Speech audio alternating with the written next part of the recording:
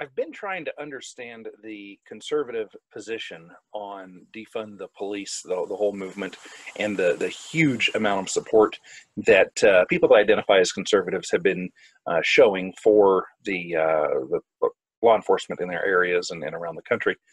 And I'm just a little bit baffled.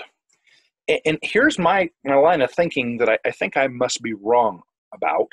Uh, a conservative, a typical conservative that we would think of, would probably agree with the following things. The government is way too big. It should be smaller.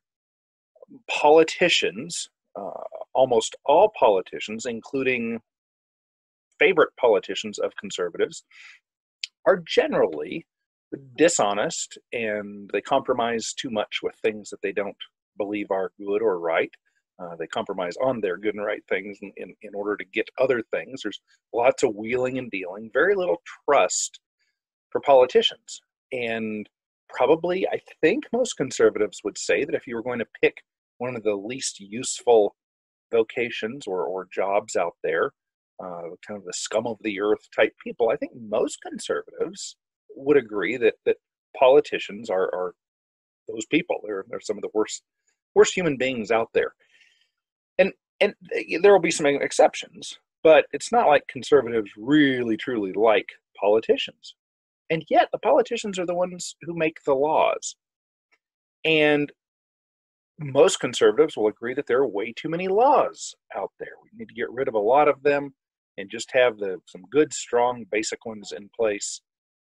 There are too many things out there now that the cops are being expected to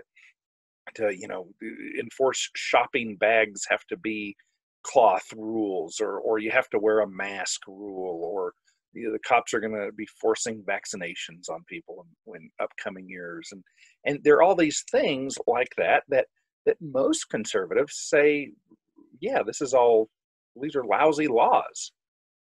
But yet there's something the conservative will then is able to justify and say, well, yeah, I don't agree with any of those things, but oh my gosh, do I ever love the people that enforce the bad laws from the bad people. Am I missing something? Doesn't that sound weird? Like the group of people that are told don't question what the laws are, whether or not they're good laws, don't choose which ones you personally think, hey, I'm going to enforce this one or not enforce that one. You have to do it as your supervisors say. And supervisor are the politicians. And yet this group, the police, is so loved and respected by most conservatives. I don't think I'm understanding why. I don't think I'm understanding why. Can you shed any light on that?